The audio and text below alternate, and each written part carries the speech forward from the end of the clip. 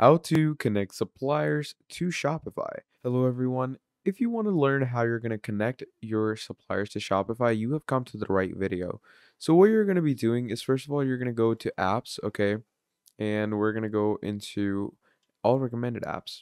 Now, once you go here, you're normally going to see an app called Collective or Retailer, or you might even find it in this app and sales channel settings, okay? You might find it over here, but in the case you don't, you can simply go to Shopify App Store like this. Now, once you come over here and you wait for it to load up, just go ahead and write Collective, okay?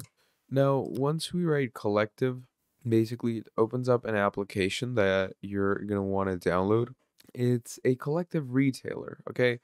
It's a retail app that you're going to get for yourself, okay? And it also has different alternatives. So you can basically accept the app's invitation to become a proper collective retailer, and it contacts or connects suppliers to your marketplace. And obviously, it depends on whatever type of connection you want. You can also use Shopify's very own marketplace connections. But yeah, the main thing that you can do is download something like this, the collection merchandiser app, which is called Synced, or you can even go with Exchange Collection. Now, this one's more downloaded, so just go with whichever one you think is best. But in my opinion, I would go with Collection Merchandiser because I have used this. So basically, you can merchandise your collections easily and connect all your suppliers through this application. So you're simply going to click on install.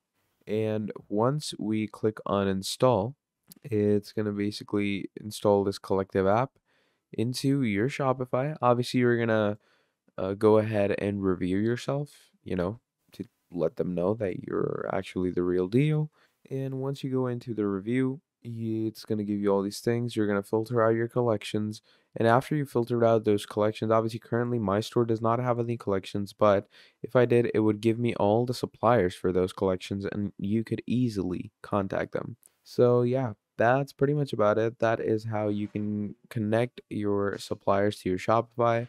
Thank you for watching, and I'll see all of you next time. Goodbye.